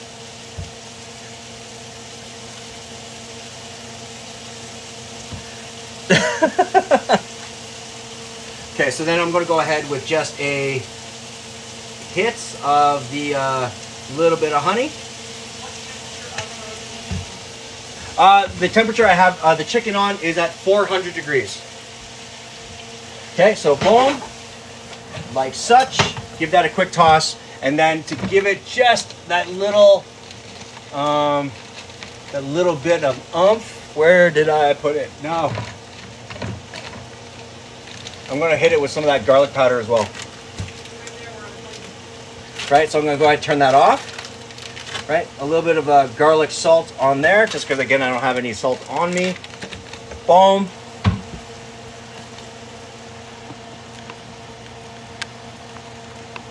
What temp is the temp of the oven is 400, 100%. All right, give that a quick toss. Boom. All right, and that's going to now allow the onions to become really nice, clarified and sweet. Because again, with red onions, what you're looking for is something like that, right? You can't really see through it, but you can see that like the light comes through. It's gorgeous, it's soft, still has a good amount of springiness to it, but it's not crunchy, right? This will actually break down really well. Okay, I got the oven turned off. Now I'm going to go ahead and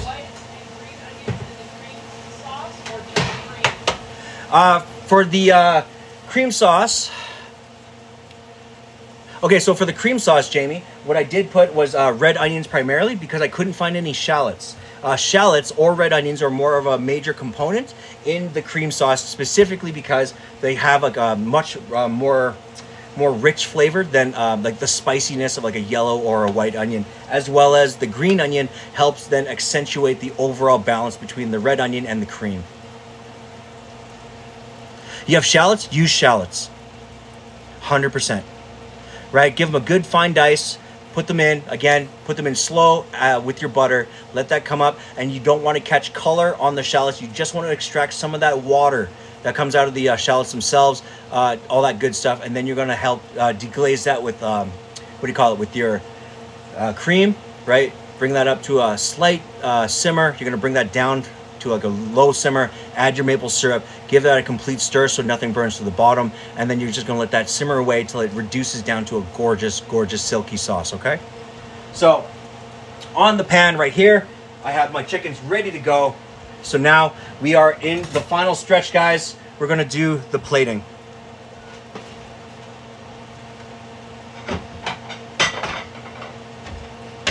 Okay? So with the sauce, I always try to get the sauce more to a room temperature than to a hot. strictly because when you do any type of cream sauce, I prefer, especially when it's going to be thickened. Yeah, check that out. Like, it's just as gorgeous, really nice, rich. It covers the back of a spoon really well. Okay, so what I'm going to do is I'm just going to go ahead and start this as my base, right? Say again? Hey, right on, Bridget. I believe in you. You know what I'm saying? It's all about making food that you love and you want to do time and time again. You know what I'm saying? Because I know a lot of people that hate cooking, right? Some find it daunting, some just don't want to do it. But I'll be real, if you make a food or you make a couple dishes that you know you love making every single time, hey, you know what I'm saying? Like, those are the dishes that you'll keep coming back to. Okay, so on the plate, I got a little bit of this gorgeous sauce. Okay, so I'm going to go ahead, I'm going to start with a good hit of these potatoes. Just nice, easy on the plate. Like that. Okay, just like that. Then I'm going to follow with a bit of this broccoli and onion.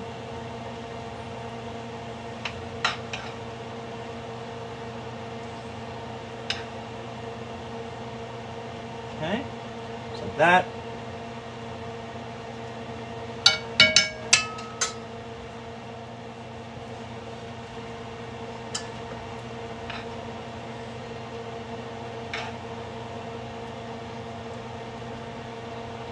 Perfect.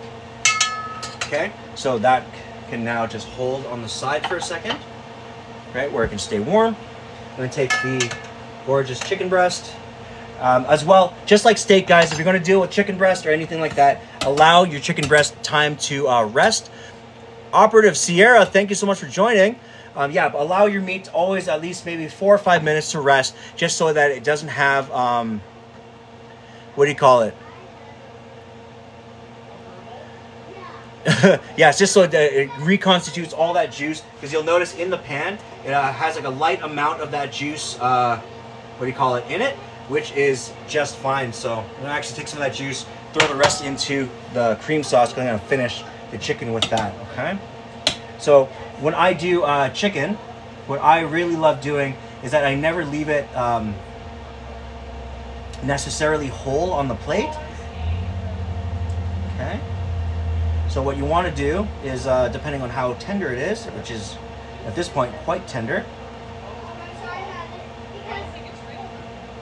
Okay, so I'm just going to go ahead and give that a quick cut into medallions.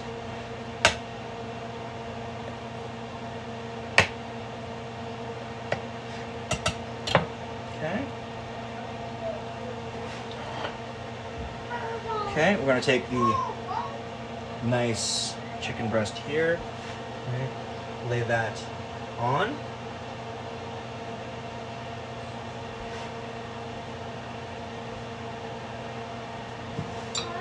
Okay, as is. All right, just like that. And then you saw that I took some of that chicken juice, right? Abdul, you'll have dinner again.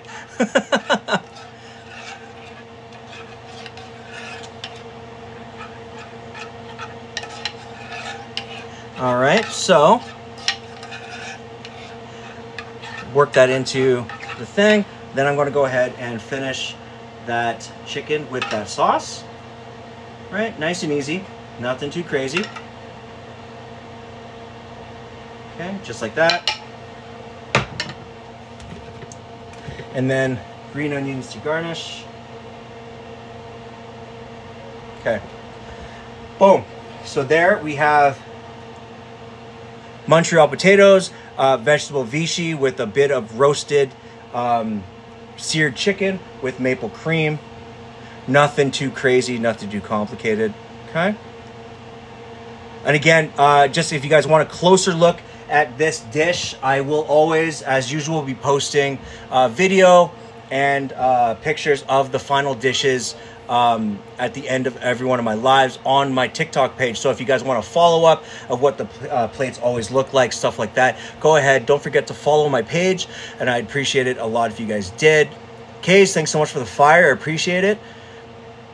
And again, this is dedicated to one of our lovely followers. She was the top gifter on last Saturday's live. And Jamie, absolutely. So Jamie SS80 is the one that suggested this item for today's live. I appreciate you greatly for doing it. Again, I spent a couple days just kind of thinking about a really great dish to come up with, something that you can easily do at home. It's really accessible. Again, if you guys want to make this at home, you do have any questions, hit me up in the DMs after this live. And I'm here for any help that you guys need. Okay. And Joanne McBride, thank you so much for the follow. I appreciate you guys. And thanks for the roses, you guys, as well. I appreciate all that too. So yeah, I'll be right back. I'm going to give this to Shannon. She's been waiting, and I will be 1 second. Lasagna?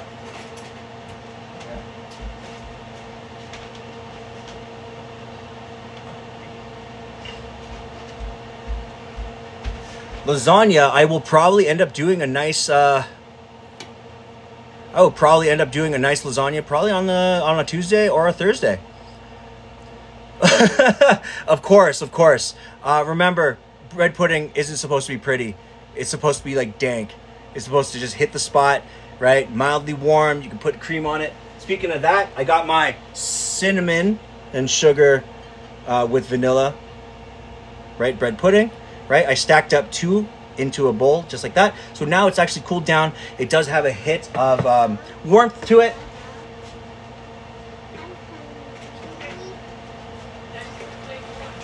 Yep, I'll get you a plate right away, honey. So just to finish off this bread pudding, what I love to do is I love to add... Say again? Green onions in before the cream? Actually, put in green onions after you hit it with cream. Right, so what I like to do is I'm just going to hit this with just a quick base of whipped cream on top, like that. Okay, and because it's like more of a soft factor with a creaminess factor, I will always add in just a hit of crunch, which is some honey roasted peanuts on top. And there we go. Right, a gorgeous light bread pudding, right? Vanilla flavorings, a little bit of rum extract, some honey roasted peanuts, and some nice easy cream to go on top of that. Definitely, Bridget, absolutely. I will keep you guys, as usual, informed on my page of when a Cook With Me episode will come up, and I will be getting you guys that recipe. Usually, in my head, I can see you guys... you have nut allergies? Yo, instead use these. I don't think these have nuts in them.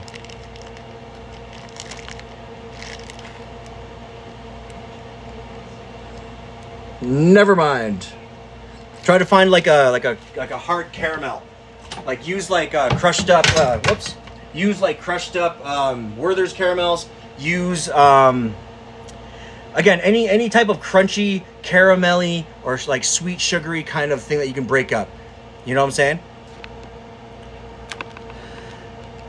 Yeah. So again, yeah, for the Cook With Me episode, I'm going to try my best to create like a couple dishes that we all can choose on maybe on a Tuesday or a Thursday. I'll do a vote maybe, and then we'll go from there. I'll try to make sure that for the Saturday, you guys are set up for instructions, for the recipe, for the prep, and we will just have a really easy, casual cooking day. All right. So with that said, I think I am going to cut it at this time. So thank you again, Jamie SS80. Thank you so much again for the suggestion on tonight's dinner. I appreciate you guys. I love you guys a lot, and I will see you guys on the Tuesday live stream. So just a quick reminder as well, I stream Tuesdays, Thursdays, Saturdays, 5 p.m. Mountain Time, as well. At the end of this live stream, I'm going to be taking pictures and video of my final dishes. So if you guys want a closer look, or you have any questions, comments, recipe ideas, anything like that going forward, go ahead, hit me in the DMs on my page, and I will see you guys all on Tuesday. Have a great rest of your evenings.